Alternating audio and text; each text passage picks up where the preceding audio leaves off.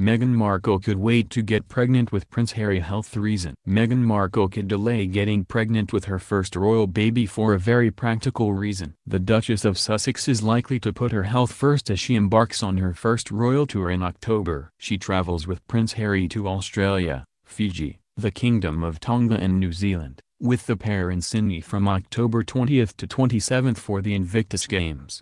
Meghan will most likely want to avoid all the side effects that come with traveling while pregnant, especially since all eyes will be on her during this highly anticipated tour. The NHS says most women are able to travel safely while pregnant, but remind expecting mothers of the potential symptoms and to be cautious. Traveling in the first 12 weeks of pregnancy can be difficult because of nausea and overwhelming exhaustion. The risk of miscarriage is also higher in the first 3 months, according to the NHS. Furthermore, traveling longer for more than 4 hours carries a small risk of blood clots, or deep vein thrombosis. Sarah Reynolds, a consultant obstetrician and gynecologist at the Bedford Hospital NHS Trust said, "Travel during pregnancy is a concern for many women.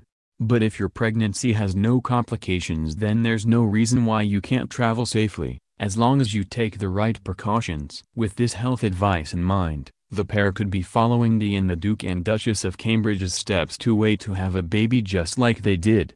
Kate did not announce her pregnancy until 7 months after her first wedding anniversary in December 2013. Kate and Prince William were the first future monarchs in 200 years not to have conceived in the first year of their marriage. William's commitment to his beloved grandmother, the Queen, and his duty as a future king of the UK, are said to be the reason the couple started their family a little later.